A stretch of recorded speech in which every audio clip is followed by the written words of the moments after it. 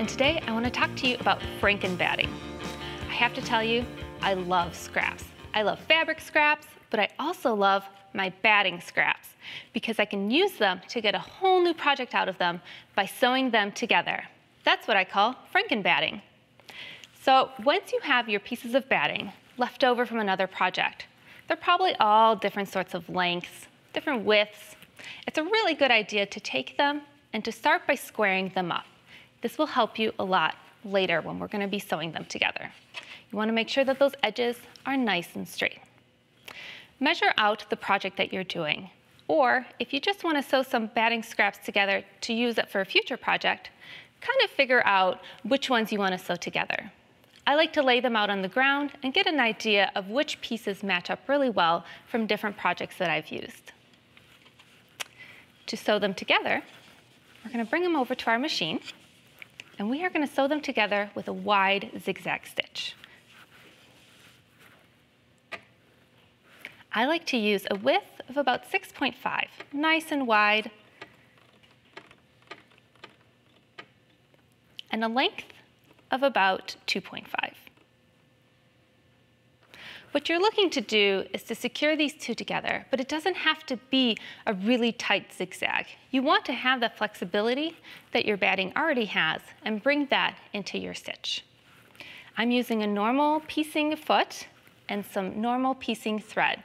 I'm using purple today, but if I was at home, I'd probably use a color that blends in with my batting. Start by positioning your two pieces of batting right next to each other. You don't want them overlapping. You also don't want a gap. You just want to have them right next to each other.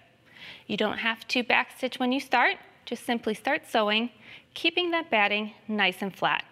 I like to put my hands one on each side and gently guide it through my machine.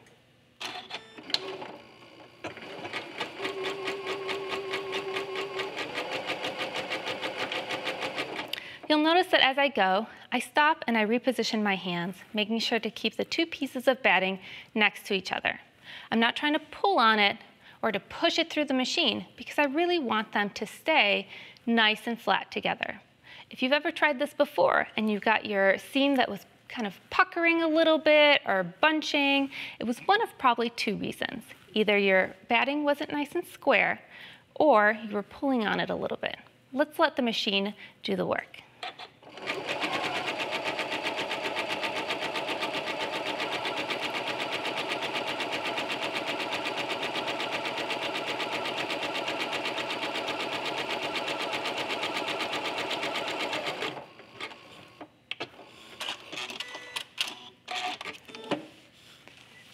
Now I have two pieces of batting sewn together. You'll notice that they don't quite match up here. That's okay. I'd probably trim this off and then add another piece if I wanted to make this even bigger. I use these Franken batted pieces for multiple projects. Smaller pieces get turned into tote bags and zipper pouches, maybe even a set of coasters or placemats, and larger pieces get used for baby quilts, and I've even done a throw-size quilt. That's how you sew two pieces of batting together, or what I like to call Franken batting.